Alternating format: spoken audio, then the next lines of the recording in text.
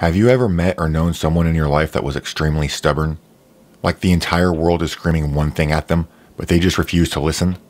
Trying to get them to be at least open to a widely accepted opinion can be infuriating. But when they finally relent and give something a chance that they wouldn't have otherwise, and then admit that they should have listened in the first place, it's pretty incredible. That stubborn moron is me. Hey guys, I'm Hyde, and welcome to my Hereditary review, a film that for years everyone was trying to get me to watch.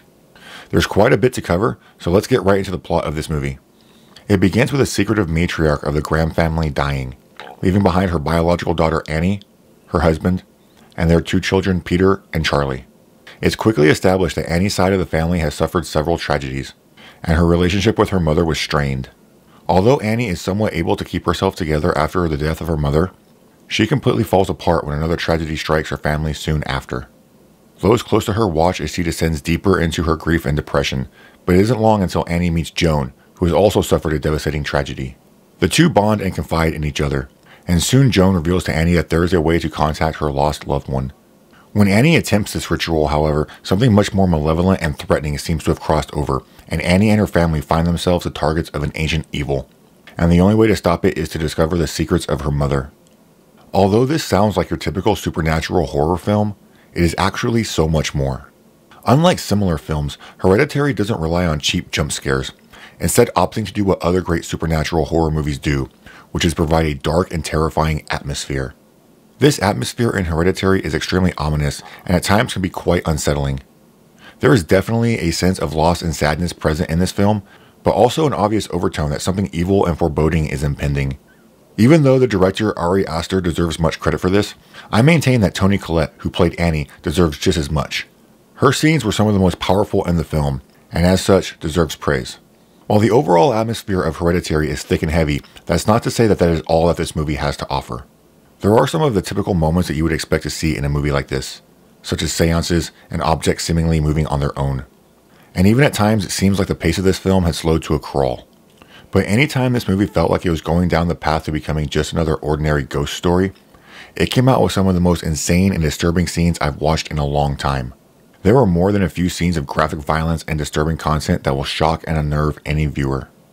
There are times when this movie seems like it is going to cross a line, and although it never reaches the point of becoming distasteful, it never lets the audience feel safe or comfortable. These things make Hereditary a very effective film, but not everything was as effective. The best acting in the movie was done by Toni Collette, and while the acting by the rest of the cast wasn't necessarily bad, they just didn't seem to be able to match Toni Collette's strong performance. I'm not sure if this is an instance where her performance was so powerful and outrageous that it just makes everyone look worse by comparison, or if it was just that they weren't trying as hard. And while the film never seemed to drag on for too long or lose my interest, it did seem to take a long time for the final act to actually begin. It's obvious by the title alone that the plot of this film was going to have something to do with the past of this family and the secrets that Annie's mother took to her grave. However, that part of the film didn't appear at all until the end. Up until then, it rather seemed like a film about grief, loss, and guilt. And when it finally does begin to take that turn towards skeletons in the closet, it almost comes as a shock. But like the rest of the film, once the final act begins, it doesn't let up. There are two things that I want to bring up about the end. One is that it has some of the most disturbing and shocking scenes in the entire film. Hereditary really ramps it up, and is not afraid to push the limits on what its audience can handle. The other is that I actually found it to be pretty well laid out, and it didn't leave me asking too many questions, which I did appreciate immensely. It seems all too often, particularly recently, that films intend to have purposely ambiguous and complicated endings which more often than not leave me quite confused. So to finally have a film that pretty well bears it all out is not only refreshing, but also satisfying. Hereditary is one of those rare films that will get under your skin and leave you with a true sense of dread. This is rare, but also impressive and speaks to the vision of director Ari Aster and powerful performance by lead actress Toni Collette. So if you guys are as stubborn as I am, and you haven't watched this movie yet, it is absolutely worth it. And guys, that's going to be it for this review. I hope you enjoyed it. Please don't forget to hit that like and subscribe so you won't miss any future reviews. And I hope you will join me again next time right here on Hyde's Horror. Thanks for watching, guys.